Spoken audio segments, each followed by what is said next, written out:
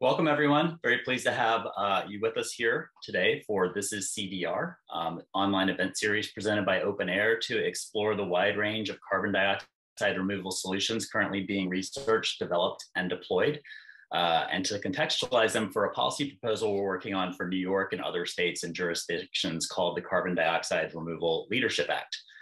Everyone, if you haven't already, please introduce yourself in the chat and tell us where you're zooming in from. I'm Toby Bryce, based in Brooklyn, New York, and I work on CDR policy advocacy with OpenAir.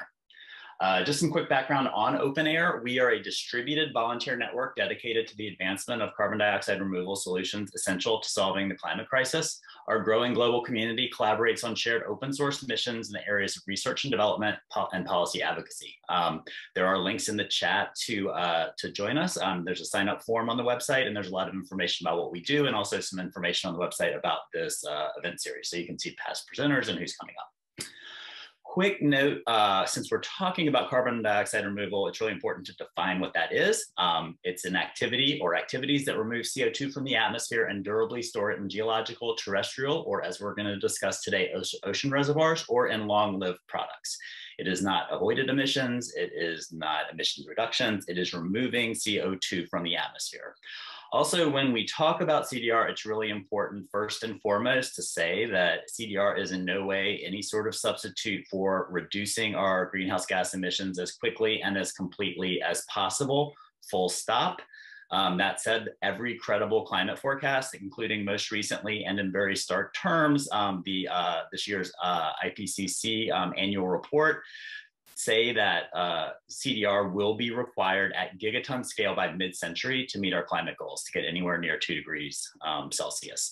And we are, Robert Hoagland, who is a really great analyst out there in Sweden, he recently estimated that we're at about 50,000 tons of CDR. So we have a couple of orders of magnitude we need to cross to get to gigaton scale. A lot of work to do, and that's why we're here today, to learn more about CDR and talk about great companies, great organizations like Project Vesta who are working on CDR. Megha, let me pass it over to you to introduce Project Vesta and today's speakers. Hi everyone, I'm Megha Raghavan, based in London, and I also work on OpenAir's CDR policy advocacy team with a particular interest in the legislative policy opportunities for California. This week, we're very happy to welcome Kelly Erhart and Tom Green from Project Vesta to tell us about coastal carbon capture as a CDR solution and provide an update as to where Project Vesta are in terms of research, development, and deployment of carbon negative sand. As usual, our format will be a 15 to 20-minute presentation, followed by a few prepared questions and then moderated audience Q&A. So please type any questions you have into Zoom's Q&A box. Note that it's separate from the chat box, so just find the one that says Q&A. The event is being recorded, so we'll send that video link out to everyone who registered, and we'll also post it to OpenAir's website and to our YouTube channel. We'll also be live tweeting today's event. We'll put our Twitter link in the chat, and please follow along with that. If you do tweet, the event hashtag is #ThisIsCDR. And now for the main event. Kelly Erhart is the co-founder and director of development for Project Vesta. Kelly has a multidisciplinary background and is committed to reframing complex issues into scalable and holistic solutions. She has commercialized sustainable technologies, provided strategic direction to multi-stakeholder initiatives, managed disaster relief projects, produced large-scale international events, and consulted for climate change mitigation projects. Tom Green is the executive director of Project Vesta. Tom began his career as a biologist, then spent 20 years in various corporate roles at Capital One, Lending Club, Bain Company, and Averon, spanning marketing, data analysis, communications, product strategy, project leadership, and general management. He is the co-founder of UK climate change nonprofit We Are Ancestors, and he has advised the Nature Conservancy on strategy. He holds an MBA from Harvard Business School. Kelly and Tom, over to you. Hi, thanks so much. We're really excited to be here today, and so grateful to be a part of this this community of people that are doing the work that is so necessary in the world. I'm Kelly. As Megha said, this is Tom. We're also really happy to actually be in person today. We're in the middle of an executive offsite retreat where we're deep in the throes of working on progressing our solution. So it's really lovely to be able to call in together. And with that, I'll kick us off and start sharing screen. So at Project Vesta, we're working on what's called coastal carbon capture, which is a dual approach to both carbon removal and coastal resilience. And so we don't need to spend much time on this.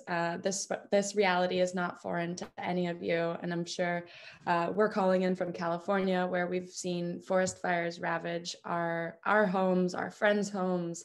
And many of us are seeing the coastlines that we love change as we experience sea level rise. And, you know, we're all talking about this as a climate crisis or a climate emergency. And it's very clear, I think, to me, Tom, and I'm sure to all of you that it is. And so today we want to explore our solution as one solution that can help. So this is CDR. You know, it's clear that we need to remove carbon dioxide from the atmosphere, and that emissions reductions aren't going to do it. And an analogy that we really love to speak to is that, you know, if you imagine a bathtub and you wake up in the morning, you turn the tap on and you go make a coffee to try and fill the tub half full while you're out. You come back and you're ready to turn off the tap, but the tub is now overflowing. There's water everywhere. And so you turn the tap off promptly, of course, but you don't expect the tap being off to result in the bathtub emptying. That's kind of the same as we see happening in the atmosphere today. Carbon dioxide is flowing into our atmosphere twice as fast as it's being absorbed by plants and natural sinks like the ocean. So unless we want extreme weather events to keep getting worse, we need to take the excess away. And as Toby mentioned, you know, CDR must be combined with emissions reductions, but today reductions won't do it alone, just like turning off the tap isn't going to empty the tub. And so at Project Vesta, we're really inspired by the ocean. And it's important to acknowledge the role of the oceans in storing excess carbon dioxide. So since the Industrial Revolution, the oceans have actually become about 30% more acidic, which, to put into context, is actually like dumping 16 Olympic swimming pool size pools of battery acid into the ocean every minute. And so what we need to do is mitigate ocean acidity and help the oceans do what they do naturally, store carbon dioxide as bicarbonate. So at Project Vesta, we asked the question, how can we reduce ocean acidity? And what we found is that we can take a volcanic mineral called olivine. And it turns out the solution is simply bringing that olivine to the beach, bringing sand to the beach. So we call this solution coastal carbon capture. We're working to accelerate the long-term carbon cycle, a part of the long-term carbon cycle, by using the power of the ocean to speed that long-term carbon cycle up to a relevant human timescale. We're rigorously monitoring ecological safety at every step of the way and really centering community engagement and local ownership as we grow. So step one is we take olivine, which is a natural, abundant volcanic mineral. We grind it up into sand and call that carbon removing sand. We take that sand and put it in coastal areas where it dissolves with the help of wave energy, tides, and marine ecosystems. And then the rock helps to increase alkalinity and remove carbon dioxide from the atmosphere.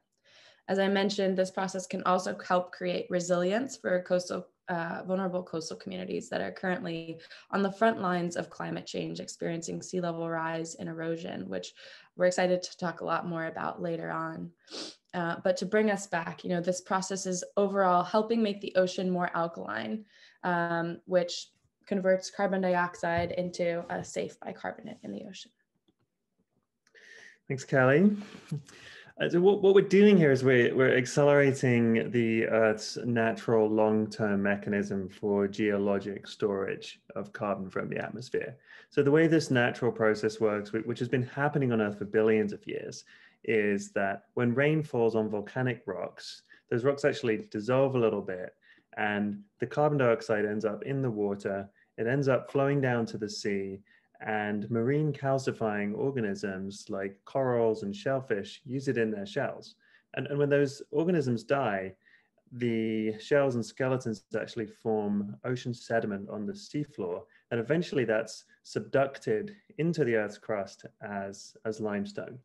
And then eventually that will actually come back out of a volcano and the cycle continues. So this is the Earth's natural way of keeping the atmosphere in balance over the long term, which is great, but it's a very slow process. And so what we're doing here is we're speeding that up. And we speed it up by taking these olivine rocks, grinding them into sand, and putting them directly in the ocean. And the increased surface area of the sand and the fact that it's in motion and the grains are colliding with one another speeds up the process of the olivine dissolving in the water, which removes carbon dioxide on human relevant timescales. Now, this isn't just about carbon dioxide removal, and this is one of the most exciting aspects of the solution of coastal carbon capture. It's also about coastal resilience. So almost 5 million people in the US live within 4 feet of current sea levels. And any of you who live near the coast have seen the fact that sea level rise is happening, it's accelerating. We're seeing stronger and stronger storms, and the surges associated with those storms can lead to significant flooding. And of course, we've seen that numerous events over the last few years, including Hurricane Sandy. Right now, there are 60 million tons of sand deployed every single year just in the US alone to protect coastlines against these storms and against sea level rise. So this is a very significant activity that's already happening. And there are a lot of towns that need these projects that are currently waiting for them because they're not funded yet. So what we can do here is we can include olivine sand as part of these coastal protection projects. Now, why would we want to do that? Well, of course, you get all the benefits of doing coastal protection, protecting coastal assets, but then you also get to mitigate ocean acidification at the same time. And as you probably know, ocean acidification is causing many marine ecosystems to come to the brink of collapse. We're seeing Dungeness crabs literally dissolving. We're seeing fishery yields decreasing, and so on. And when you think about what's going on with this coastal nourishment industry, we're essentially moving sand around to protect against the effects of climate change. But there's a lot of diesel being used in those projects. So we're actually contributing to the problem at the same time as adapting to it. If we include olivine sand in these coastal protection projects, then we can turn a carbon emitting coastal protection project into a carbon removing project. And that is just such a win-win. At the same time, we can also help to finance these projects through the sale of carbon credits that are created when we include olivine sand in these projects. So we can actually make these projects cheaper as well as making them carbon removing. Now, this is one of the important things about CDR, and Toby gave some context at the beginning around just the enormous scale of CDR that is needed relative to what exists today. And we really need to get into the billions of tons of CDR on a global level as soon as we can. And one of the great things about coastal carbon capture is that it's a highly scalable solution. There's a very large amount of olivine. It's one of the most abundant minerals on the planet. So there's plenty of olivine available. Also, the oceans are large, and there are therefore significant deployment areas that can be used for coastal carbon capture. We need less than 0.25% of the area of shelf seas around the world to remove a gigaton, 1 billion tons of carbon dioxide. And then in terms of the infrastructure we need to do this, we need to dig up a lot of rock, grind it down, and move it around the world. And those are the kind of supply chains that have already been built. And so one example is the coal industry, which of course is part of the problem here. The coal industry moves over 4 billion tons around each year. And that's good news, actually reducing over time. And so that's bringing online capacity that we can use for this. So the opportunity here, and we're still at the relatively early stages here, just getting started. And we're doing these demonstration pilots in different places around the world. And these are really the prelude to eventually beginning to actually scale up and make a difference on a planetary scale. So we're here to harness the power of the oceans, to remove carbon dioxide from the atmosphere and help leave a planet in which we can all thrive, and help coastal communities to take charge of their own resilience through coastal carbon capture. And we'd love to engage with you on this, and we're happy to take your questions. Excellent. Thank you guys so much. That was really great. We do have a couple of prepared questions, and then we have a number of audience questions coming in. And audience, please keep your questions coming. We'd love to get to them. Just to start, the first time I read about Project Vesta was maybe a year ago in Fast Company or something like that. And it's such a novel, fascinating idea. Can you tell us a little bit about, both of you, where you were in your careers when you first heard about Project Vesta, and kind of how you got animated about climate and this particular solution, and your initial reaction, and how you ended up joining the organization? Sure, I can start. So I actually co-founded Project Vesta back in 2019. And that was after spending my career working on different carbon removal solutions and commercializing different sustainable technologies. I had worked initially on commercializing a direct air capture technology, and then on scaling regenerative agriculture. And in more of an independent consultation phase, I came across enhanced weathering as this solution that held so much promise, and was cited in the IPCC report, and was cited in any of the sort of projections that we saw that mapped how we got to 1.5 degrees. And no one had yet deployed a solution or set forth with a company through enhanced weathering that seemed to be on a path to scale. And so we kind of put our heads together and thought, let's see if we can bring this incredible lab-based research that's been demonstrated for the last 30 years or so in lab settings out of the laboratory and into real-world testing and viability demonstrations to see if coastal enhanced weathering, and what we now call coastal carbon capture, is a viable solution to scaled carbon removal. And as Tom spoke to the scalability on so many aspects, as well as some of these co-benefits that then turn into cascading benefits when it relates to ocean acidification and the potentials for coastal resilience, that's really why I've committed to coastal carbon capture. Yeah, I mean, for me, I studied biology, over 20 years ago, and even at the time, it was well known in the scientific community that the climate change was already becoming a crisis, and that we needed to have already been doing something about it. And through my career in various different enterprises and a bunch of time in tech, I spent a lot of time feeling sort of despair and guilt.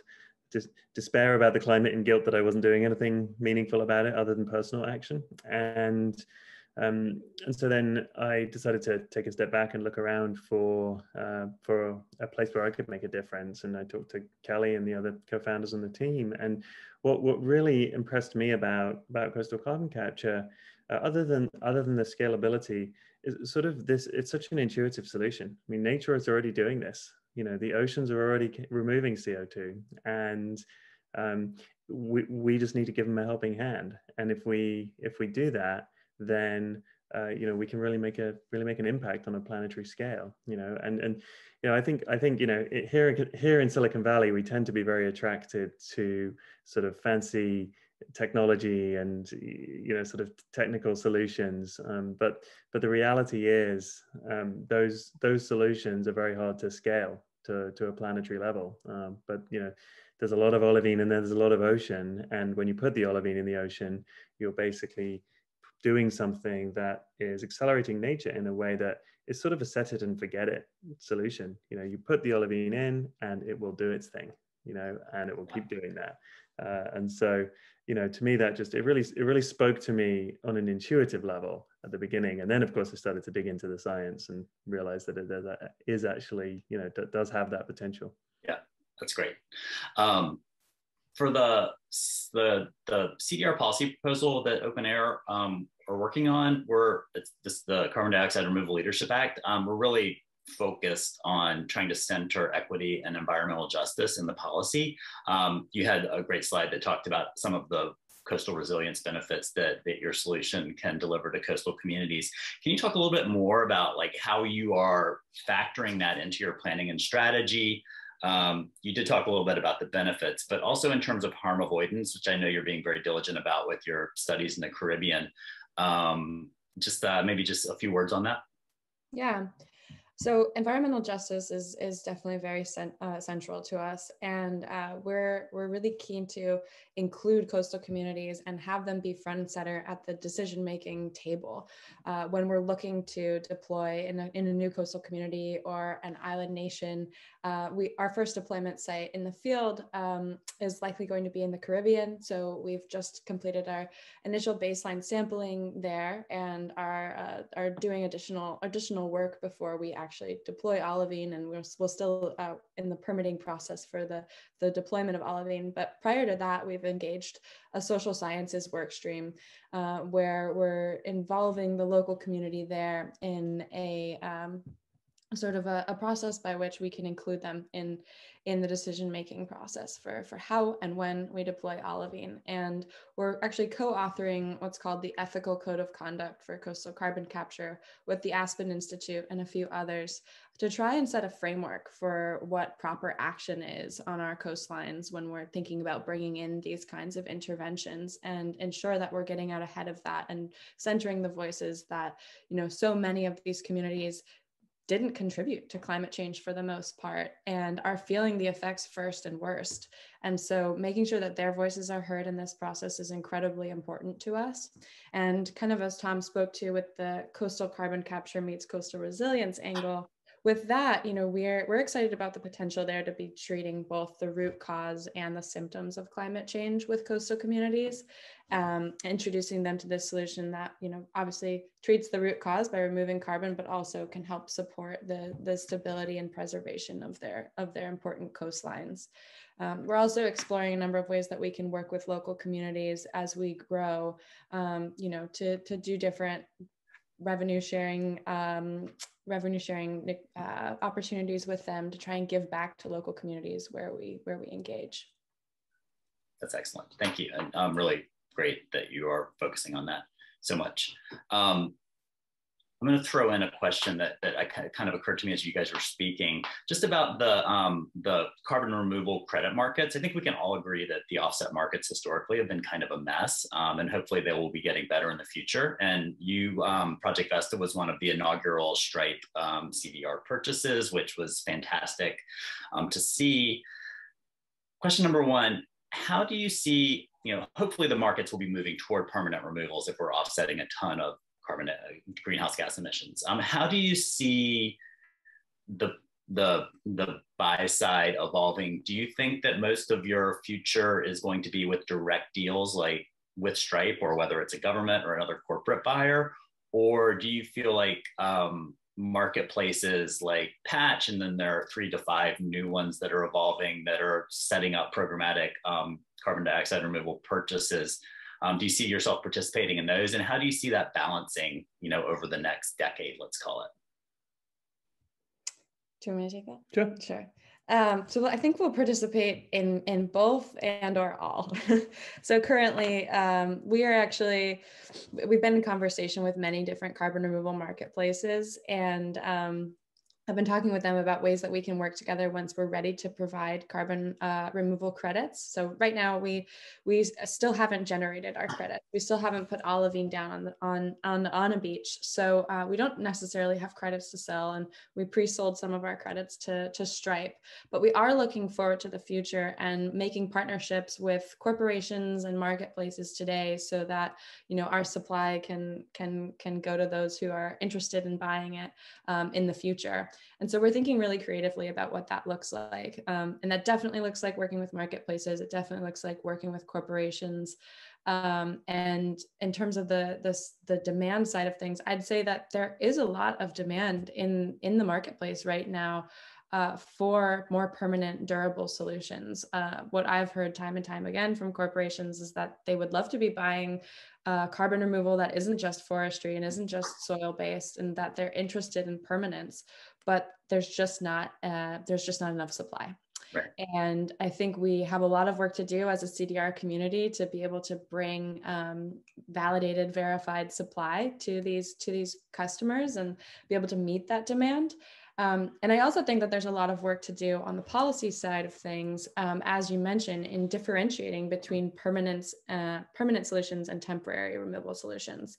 I think that I believe it's Carbon Plan. Their website has a fantastic permanence calculator that if you haven't checked that out, definitely go and play around with that. You can toggle for how long a solution is in operation, how long it takes that carbon credit to be generated, and then how long it stays, that carbon stays out of the atmosphere.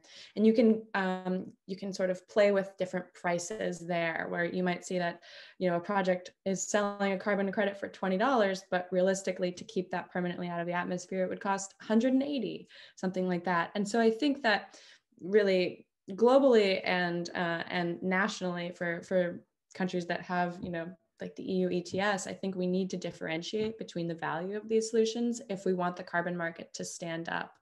And I think that there's ways that can support all players in the industry, incentivize furtherance of certain land use practices by, securing credits for people in the future if we are supporting a permanence threshold, and also hopefully bring some price parity for the permanent solutions that have a little bit of a higher cost. So we've definitely seen that in the marketplace, and at Project Vesta, we're excited to explore many different sort of carbon credit sales solutions with partners, with corporations, with marketplaces. That's great. That's a very great and expansive answer to my question. Thank you. And one follow-up on you mentioned verification. So some CDR pathways like direct air capture that are taking carbon dioxide out of the air are going to have a very discrete and easily measurable output in terms of removal. Pretty much every other pathway, and I would put you in that bucket, there's going to have to be a little bit of a leap of faith on the buy side. Maybe you're going to be able to demonstrate a theoretical removal that your process is going to generate, but you're not going to be able to monitor it across every instance of your process, at least I would think. How do you see that happening, and how can we, how can a pathway like Project Vesta get to a point of, MRV measurement, reporting, verification, where when can we decide, okay, this is going to be the removal that we can expect from whatever, a ton of olivine that we spread on the beach over XYZ period of time? Like, how do you guys think about that, and how can we get the buy side, beyond folks like pioneers like Stripe and Shopify who are taking this leap of faith? How can we operationalize this? Yeah, so of course MRV is very important here, and as you noted, it's not quite as simple with us as here's the block of carbon that we just produced. It's interesting when when you talk to a marine geochemist about this, and by the way, for the sort of the stat on this is that 1 ton of olivine removes about 1 ton of CO2 from the atmosphere. Just so happens that's the way the math works out. When you talk to a marine geochemist about this, as a scientist, they will essentially tell you, well, if you put the olivine in the ocean, it is going to dissolve. That there is nothing else that could possibly happen from it. Like it's just physics, and we don't think that's enough, right? But in some ways that's kind of a comforting baseline for anyone who really digs into the science. That when you put olivine in the ocean, it is going to dissolve and remove CO2. We think that we will, of course, need to demonstrate it, especially to lay people, at a more detailed level than that. And so we're going to be doing some demonstrations that actually show that when you put olivine in water, that it reduces the carbon dioxide concentration in the water and in the overlying air above that. And then as we do deployments, we're going to be monitoring those. Sensing the alkalinity changes in the water, and when you sense an alkalinity change in the water, you're looking at the carbonate system in aqueous solution, and so you can actually see the additional carbon in the water through those measurements. And so we'll be looking.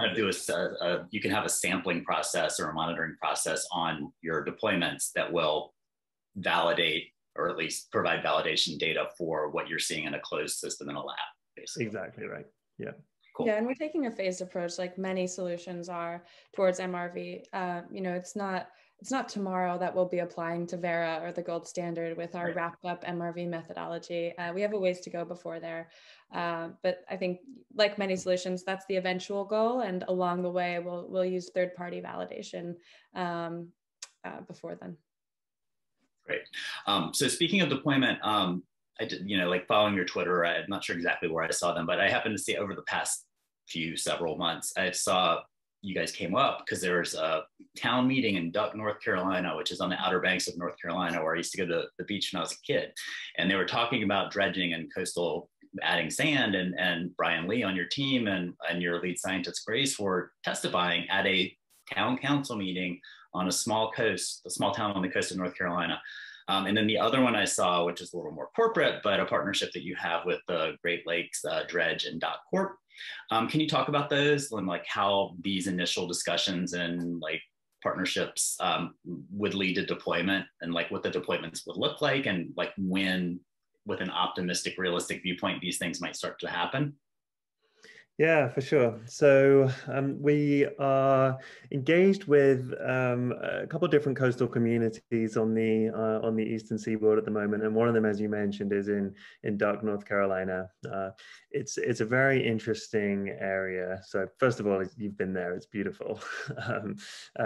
It is so the U.S. Army Corps of Engineers has their field research facility, the FRF, right there, and so it's an extremely well characterized and monitored area of coastline, and that's great for us because we're at the stage where we are diving as deeply as possible into scientifically into all of the data that can emerge from deployments that we do.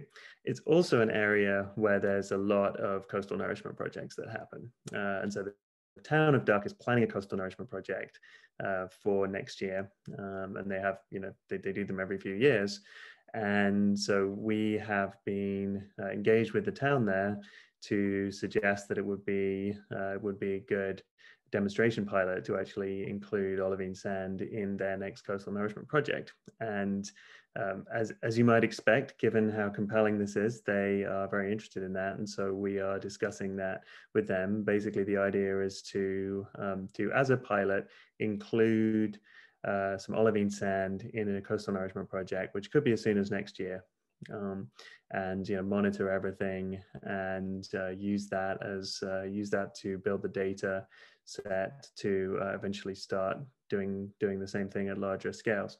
And then we also are engaged in a similar process in the Hamptons in Long Island. And similarly, there's a existing coastal nourishment project that's planned for next year, and we have applied for a permit to include olivine sand in that project. That's awesome. I was going to ask about the Long Island, and if that was something you guys can talk about, which is very exciting for New York State. In terms of, so we've talked a little bit with you guys in the past about open air and how we're an advocacy community. Is there a way that advocacy can help Project Vesta in terms of like getting permits and deploying? And if so, how might advocacy communities be an asset to what you're doing? How can we help? Yeah, thank you. Well, absolutely. One of the things about coastal carbon capture is that it's new, and like anything that is new, there is no existing regulatory framework specifically designed to support and regulate coastal carbon capture, and so we are fitting in with all of the existing regulatory frameworks that exist, especially around coastal nourishment. And so, what we would love to see happen eventually is specific policies, legislation and regulation around coastal carbon capture, so we have a framework that is designed for it. And so I think there's a great opportunity for grassroots advocacy, for awareness around coastal carbon capture, for advocating for policies which support it. And those policies can encompass things like, well, how do we do this safely, and also recognizing the benefits of doing so as well. So policies which, like in the state of New York, the requirement that now exists to reduce net emissions and to include CDR as a part of that. Things like making sure that the CDR that happens as a part of that is in fact permanent CDR, because what we don't want to do is temporary CDR, because that just kicks the can down the road. So, I think on a tangible level, I think people can advocate for coastal carbon capture as part of existing coastal nourishment projects, and really bring that up at town meetings, bring that up with with elected local representatives, and frankly call your congressperson and say, hey, have you heard about coastal carbon capture? This is something that could really be beneficial for both the state and the planet. That's great. And as on the policy side, I mean, obviously there's all sorts of policy at basically every level of government, from international to city councils, that can provide incentives for carbon dioxide removal. So there's lots of work to be done there. On the regulatory side, are most of the obstacles or issues that you might face local? Are there state level issues? Are there any national or international issues that you guys come up against? So the regulatory process right now is, for us, it's a little bit of a patchwork. State, local, federal, all of those levels. Fish and Wildlife, EPA, NOAA, the Army Corps. There's sort of a mix of different agencies in the mix. And when we present this, we ultimately present it to an interagency regulatory meeting. At which all the agencies can actually get together and say, yes, we understand how this is happening, we understand how it's being monitored, and therefore we support it. But yeah, that's the framework that we're operating in at the moment. So it's primarily a question of getting permit approval. It's not like there need to be new laws enacted for you to deploy, or laws to be changed. That's right. Yeah, there's no laws that would prevent this. That's great to know. From happening. Yeah, it's. I could ask questions all day, but I'm going to stop because we literally have dozens of questions in the audience chat. Megha, do you want to hop on and kind of start asking some of those? Great, thank you. Sure. Yeah, we do have a bunch of questions. Just a quick one to start. You guys talk about coastal carbon capture, and I've seen the term coastal enhanced weathering elsewhere. Is there a difference, and why do you guys use the term that you use? Yeah, so coastal enhanced weathering is what has is the term that's appeared in the scientific literature for about the last 20, 25 years.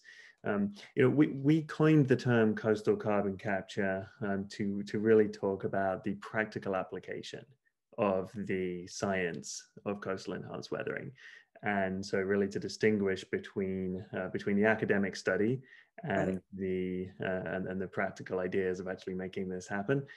As a side note, as we used to talk to people about coastal enhanced weathering, we sort of found that people's eyes would glaze over because the term didn't make a lot of sense to people, and so we also tried to just come up with something that encapsulates this technique in a way that's a little bit more understandable. Yep, totally makes sense. We got a bunch of questions about siting and basically what's the ideal location. So could you just talk a little bit about, what makes the ideal site for this kind of things? I think some of the considerations people brought up were, level of erosion, the type of site you're in, but also distance from the olivine source, things like that. How do you actually kind of balance all those different considerations? Yeah, it's a really great question. And as you probably would, as I'm sure everyone would imagine, something that we've spent quite a lot of time working on. There's a number of different factors. I'll highlight a few. So one of them is the overall efficiency of the process, as you mentioned. Right? We don't want to be shipping olivine 10,000 miles in the world. The good news is that there are actually olivine sources in quite a few different places around the world. So yeah, we're always looking at what they call the embodied emissions, or the process emissions involved with actually doing this. So we emit some carbon dioxide to get the olivine into the site, and then it starts to remove CO2. So we want to make sure we're accounting for that in the process. Our target is to remove 20 times the amount of carbon dioxide that we emit in the process. So there's first is sort of a logistical element. The second I would say is there are different sort of scientific and oceanographic factors. So things like the temperature of the water, because this is more efficient at warmer temperatures. Probably not going to be going to the Arctic Circle for this. Okay. pH of the water, the amount of wave action that's present, all of these things affect how it's going to work. And then I would say that the third thing, and very much in line with what we've been talking about, when there's an existing coastal nourishment project that's already planned, that makes things go a lot more smoothly, right? Because there's already something that's happening. We already need to protect the coastline, and so we can protect the coastline in a carbon removing way by including olivine sand in those projects. And that's not to say that we'll only do it in that setting, but that is a way where we can really contribute to coastal resilience, which is very important to us. Got it. Yeah.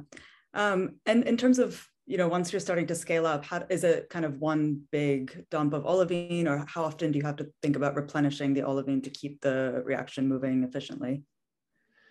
When we do a deployment, it will gradually remove CO2 from the atmosphere over the course of a few decades. And that's actually an important feature of this, which is we don't want to pull on the strings we don't want to jerk on the strings too aggressively, right? We want to make sure that any intervention we're doing in natural systems is not happening too rapidly, but is in fact a gradual process. So it will dissolve over a few decades. And sometimes people ask us, well, hang on a minute.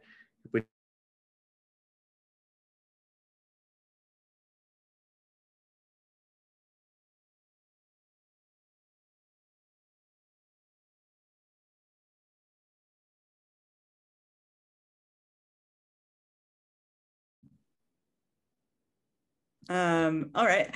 And is that, I guess, when you think about MRV, I know you talked about it quite a bit with Toby, but is the time aspect of it something you kind of bake into your MRV calculations, or is it sort of an absolute term?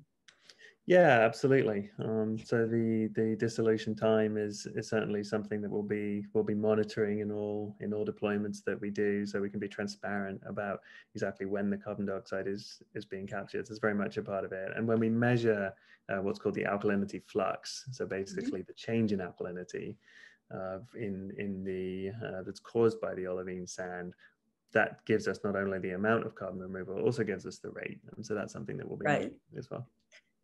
Yeah, a couple of people actually asked about the alkalinity question. So, to the extent there's that co-benefit of reducing ocean acidification, helping, local ecosystems, how much of that impact actually stays localized to the area to where it can benefit, a coral reef or that ecosystem versus what gets dispersed to the wider ocean? So eventually it will all get dispersed to the wider ocean, but the near-term effect, as the olivine dissolves, the alkalinity is created locally and will have a modest effect on the pH of the local ecosystem, and so that there'll sort of be this constant mild decrease in ocean acidification in any coastal area where we do this, which will eventually, after several decades, wash out into the broader ocean. And we're looking into a few studies right now to study exactly that. Like what does introducing olivine to a coral reef do to increasing local alkalinity? How does it affect it to corals and both the seagrasses? And we have a series of ecotoxicology experiments that are underway to understand the ecological effects on other kinds of organisms, but specifically as it relates to corals and seagrasses with this alkalinity change. We're really curious about that to identify whether there are any visible co-benefits. Yeah, makes sense. And are there any, one of the questions was just around kind of potential side effects or knock-on effects. Are there any that you're particularly, looking into or concerned about? This person mentioned potentially, the swing in bicarbonate concentrations, or the availability of olivine for normal geological CO2 capture cycles that it's already part of. Yeah, well, to take the second part of that, the olivine for normal natural CO2 capture, that is an extremely slow process. So that happens over the course of many tens of thousands of years, and it only happens at the surface. So if we remove olivine from underneath the surface of the ground, then we're not taking away from any of the natural removal.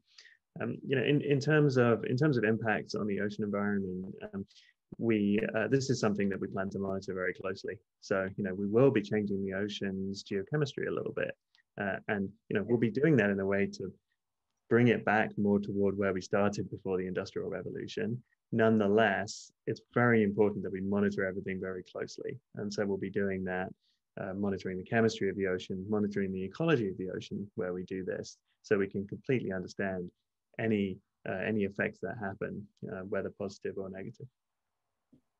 Yeah, makes sense. Another question, I guess on a similar vein, was a couple of people asked about the potential contamination from nickel and chromium, which I guess are found in other volcanic rocks as well. Is that something you've looked at? Absolutely, yeah. So the olivine does contain, at high concentrations, those can be toxic.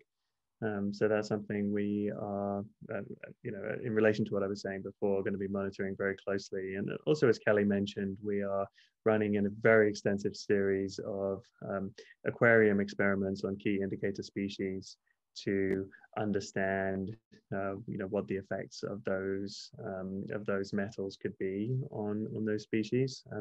The thing that gives us a reasonable degree of comfort around this is the slow dissolution. We're not going to be suddenly introducing a large amount of nickel into the ocean, and frankly, there's more nickel in the spoon you just ate your breakfast with than we're going to be introducing on any meaningful timescale. Right. I think that just add to that is the current availability of olivine in natural systems. So, for example, there's Papakolea Beach, which is a naturally occurring olivine sand beach on the Big Island of Hawaii. And we've just begun a process of trying to understand that as an analog for what we're trying to do, a natural analog. And just speaking to the abundance of olivine, which Tom just mentioned, most of it's under the surface. It is one of the most abundant minerals on Earth, right? It makes up over 50% of the upper mantle. And so, kind of as we spoke to earlier, what we're trying to do is to safely accelerate this a part of this natural process. And luckily, there's a lot of precedent around planet Earth for olivine doing this thing on its own for many, many years. Yeah, and you mentioned Papakolea, which is a natural olivine beach in Hawaii. I've been there. I've snorkeled in the water, and it's a thriving ecosystem. You can actually see corals growing on the olivine there. So, that's an encouraging data point. Yeah, and also just before we jump off this one, we just recently learned that Staten Island is mostly made of serpentinite. Is a mineral that's incredibly similar to olivine. And so just again, speaking to the abundance of it, I think is fascinating. All the solutions that are literally under our feet. Yeah, no, actually we had a question. Well, I guess this speaks to your point about the abundance of it. If we're thinking about like gigaton scale carbon capture, is there a limiting factor on this? Like, is there enough olivine to do that? Is there a limit on how much coastline is available? Kind of what's the scale potential of this? Yeah, I mean, this scales to, if everything works well, this scales into the billions of tons per year, which is very unusual when you look at different climate solutions. Availability of olivine is probably one of the least constraining things. Okay. Estimates vary, but there's at least 1 trillion tons out there, so 1,000 billion tons. Availability of coastlines, we look at the shelf seas as the relevant areas here. So as opposed to the deep ocean, the shelf seas represent about 8% of the ocean area. And, we'd need less than 1/4% of shelf seas to do 1 billion tons. So, we can't use all shelf seas, not all shelf seas are ideal deployment sites, but, there's a lot of area before we start to run into constraints there. Okay, cool. Yeah, talking about scaling up, we had a question acknowledging this might be early to be asking this. Are you thinking about moving olivine to a central place to grind it? Do you grind locally at like the sites where you're planning to distribute it, or is that too far ahead in the future? Yeah, typically we've of course thought about sort of the supply chain. How do you get the olivine out of the ground and ground up and to the right places, and that there are different ways we could innovate around that in the future. But at a high level, generally the idea is to grind it on site and then move it to the deployment sites. Typically mines already have grinders site, so that's probably the most efficient way to do it. Yeah, makes sense. And what else do you see as your biggest challenges to scaling up as you're thinking about the future? Yeah, that's a really good question.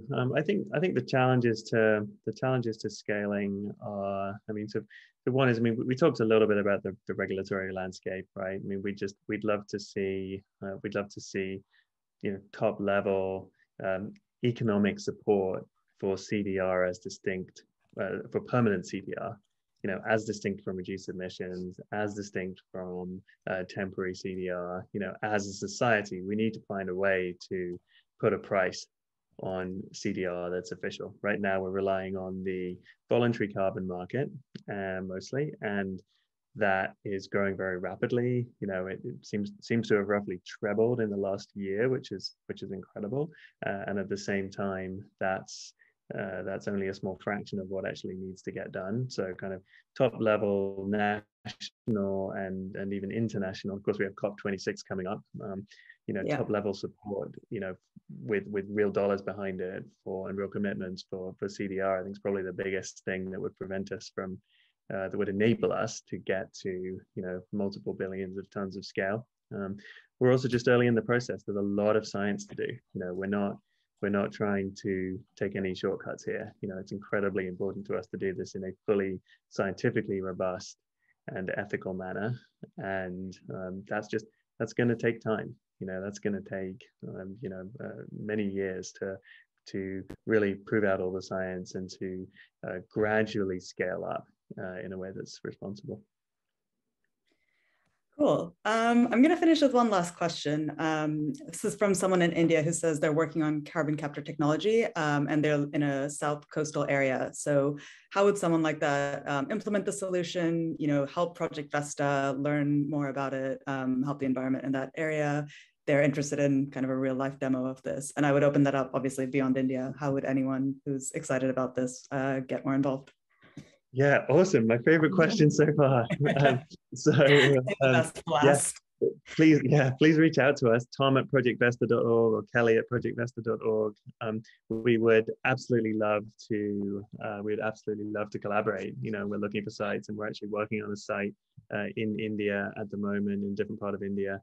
So, you know, if people, you know, live near coastlines and are looking at CDR solutions, and, you know, would like to explore the idea of us collaborating to do a demonstration pilot in your area, southern part of India would be a fantastic location.